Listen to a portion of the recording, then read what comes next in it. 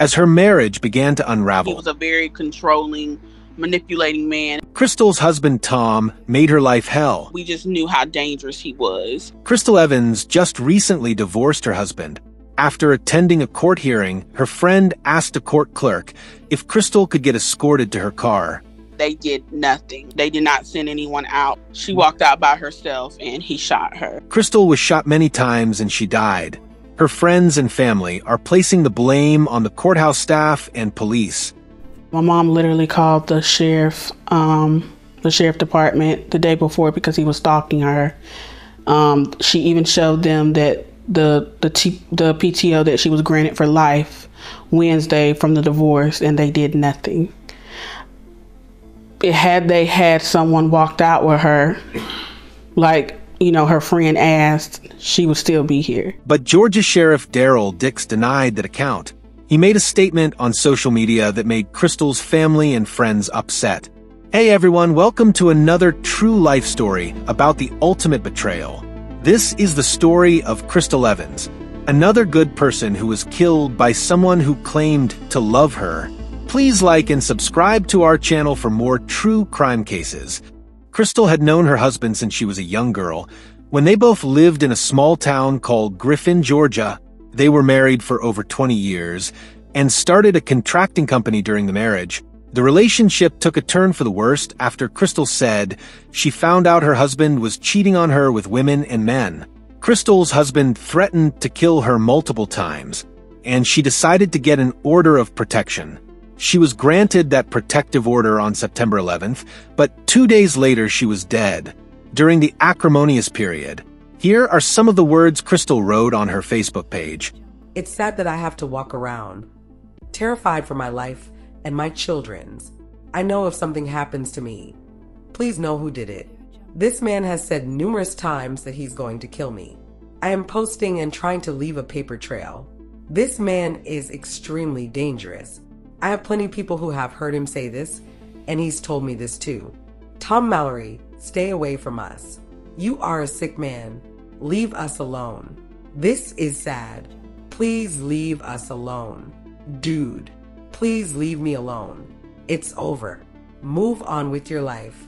I mean, she literally called the day before because he was stalking her. Krystal's daughter, Precious, says her mother was just granted a permanent order of protection against her father, Tom Mallory, on Wednesday, September 11th, but by Friday, September 13th, the day of the murder, Precious says that the two were back in court because her dad was accused of forging financial documents. Krystal's friend asked the court clerk for an escort for Krystal when she got out of court, but Precious says that never happened. Her friend let the people know, like, hey, can you have someone escort her out when she comes out because we're about to leave. She says that the court clerk never relayed the message.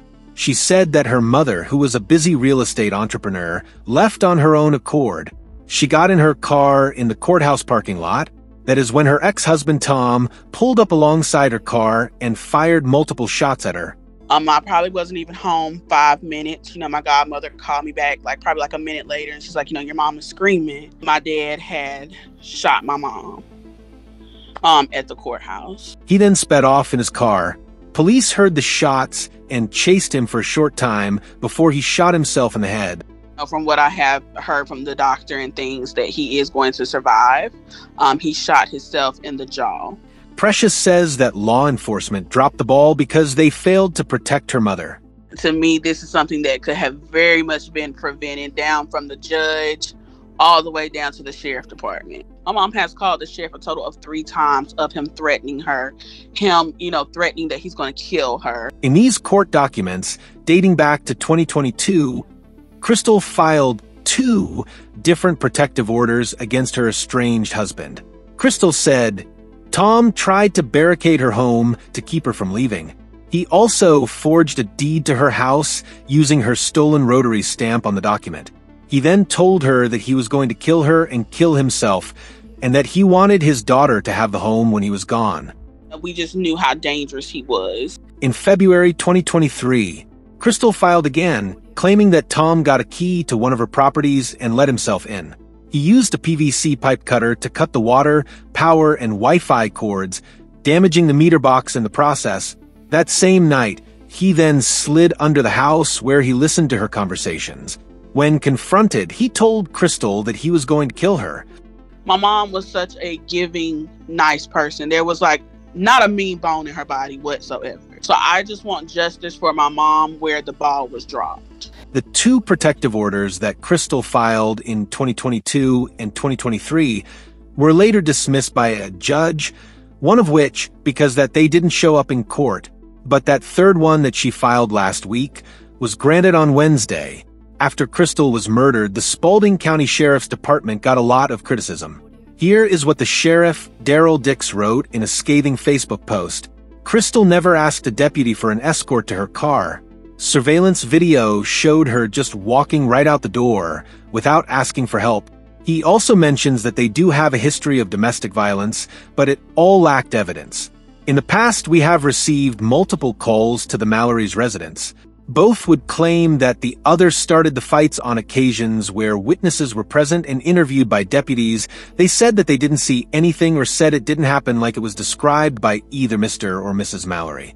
I cannot speak about a judge's decision or orders. No one is picking one person over the other or believing one over the other. Deputies don't have the option to arrest based on who has the most followers. That's not how it works. Do improvements need to be made to the law? Yes, they do. Maybe it wasn't a deputy or my agency that failed. Maybe it was the law itself.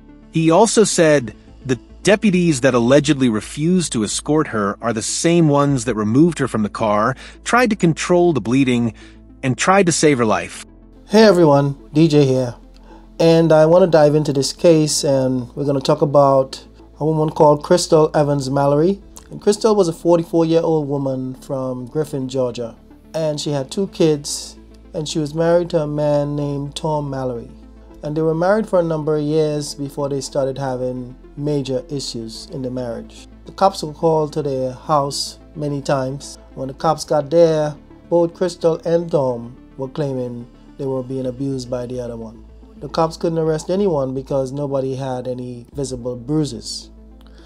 So this went on for a couple of times. The cops were over there a number of times.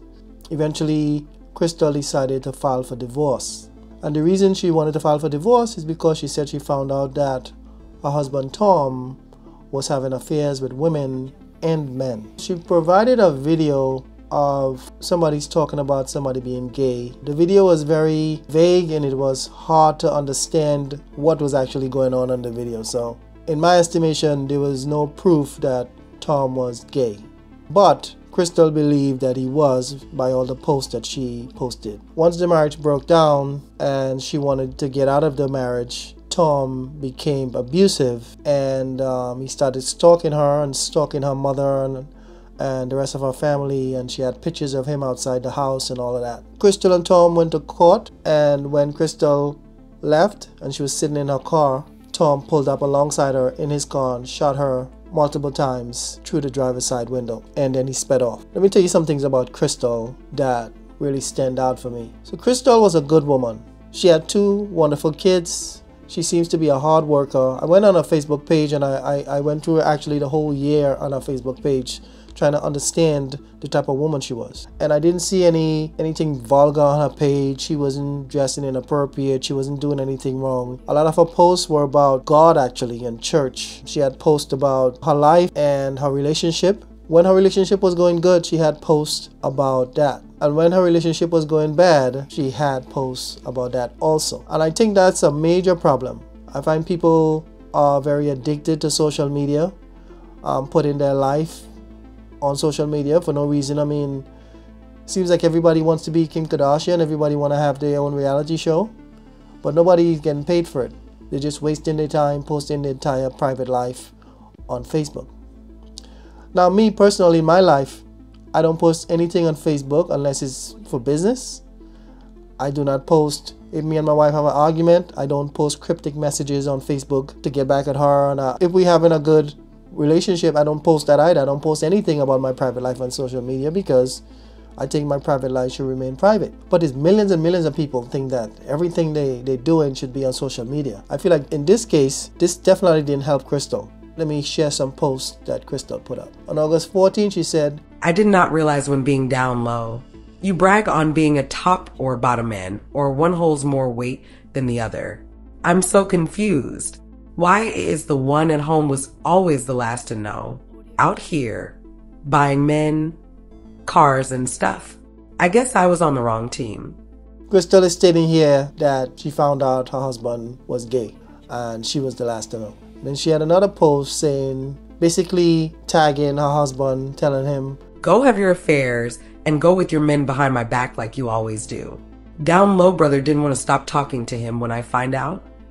You are pathetic. Gay men behind my back. This doesn't help Krystal. Like, posting stuff online only infuriates the person that you're posting this about. The best thing would be not to post anything at all and just go through the court system. And if you have the means, move out from where you are to temporarily stay somewhere else. Stay in a hotel or a women's shelter or by family members that where he doesn't know where you are. And if you're a woman, I know it's difficult, especially if you don't have the means, if you don't have money to move out of your house, because if you're trying to hide from someone who's threatening your life, you could potentially lose your job. If you're trying to hide from someone, you can't even go to your job because the person knows where you work, right?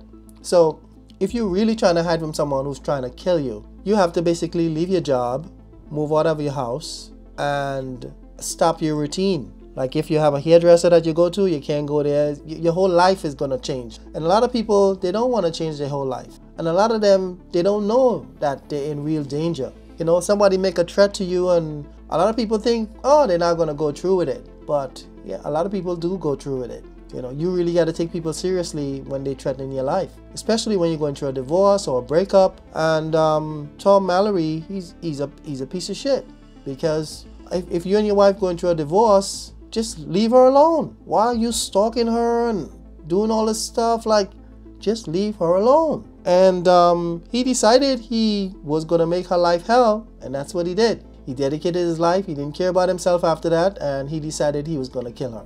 Now, when she was in a courthouse, her friend said she asked for an escort to her car, and the cops refused. And the cops said that didn't happen. And I kind of agree with the cops. I doubt the cops are going to refuse to escort someone to the car if they say they're in danger. And people also are mad at the judge because when they were in court, the judge said that he's going to take Tom into custody, but he's going to give him until Monday to turn himself in instead of arresting him on the spot. Once he walked out the courtroom, that's when he killed his wife.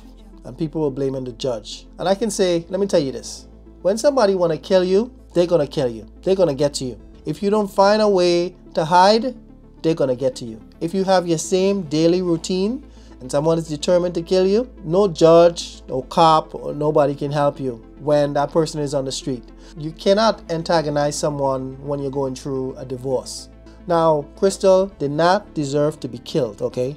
Nobody deserves to be killed. But Krystal did make some critical errors, misjudgments by posting stuff on Facebook and social media. First things first, she should have never posted any of her stuff online. She definitely shouldn't have posted that he was gay. She shouldn't have posted, you know, all the he's stalking me and all that. These things are for court. You take those things into court and you make your case in front of a judge. You don't go on Facebook embarrassing the person or whatever it is, because that doesn't help you.